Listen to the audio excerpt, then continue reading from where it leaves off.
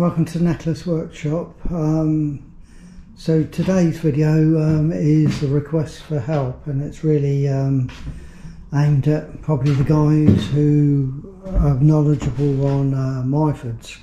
Now, just to sort of set the scene, this is a 1966 Myford ML7, and it's the long bed version and the tri-lever. We got the tri-lever part here, so that's how we change the speeds with those rather than changing pulleys.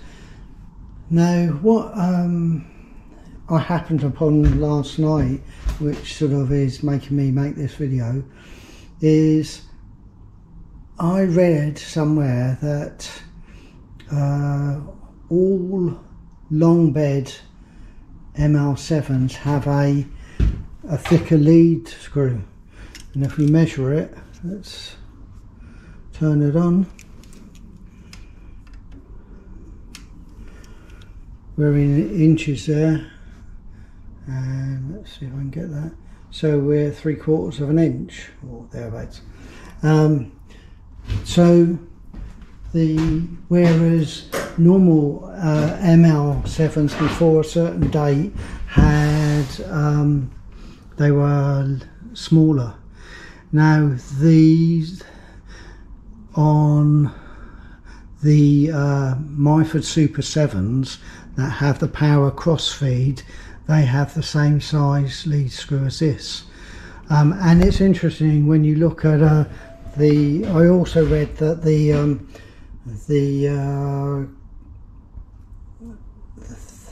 what we got compound, the cross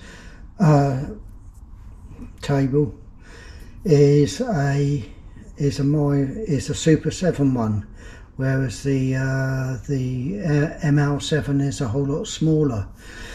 So basically, if I'm a long bed version, long bed versions of an ML7 were shipped with the equivalent of a Super 7 lead screw and cross slide a Super 7 one. So the question I'm trying to find out, and I've had a reasonable search around on Google, and I can't find anyone who's got the answer, so maybe one of you guys may, is irrespective of money, because I know it'll be an expensive thing, could I fit a Super 7 power feed cross slide to this ML7?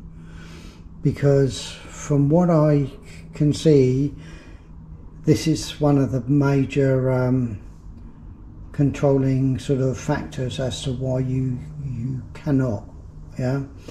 So as I seem to have it, which is quite surprising to me, then maybe I could just slot if I could find one, and afford one, a Super 7 power feed cross slide, because effectively it just runs down. There's another gear that runs down and it still runs off the lead screw, and you have somewhere around here.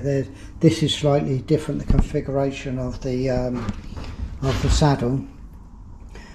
You've got and you pull a lever out, so it goes from, instead of traversing that way or that way, it traverses in.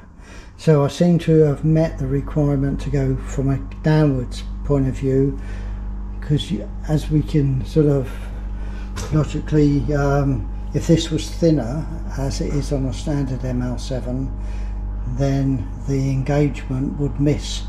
So anyway, so the question is, if I've got that the same as a Super 7, or this is as a Super 7, could I fit a Super 7 Power Crossfeed, or basically a saddle from a Super 7 with Power Crossfeed on?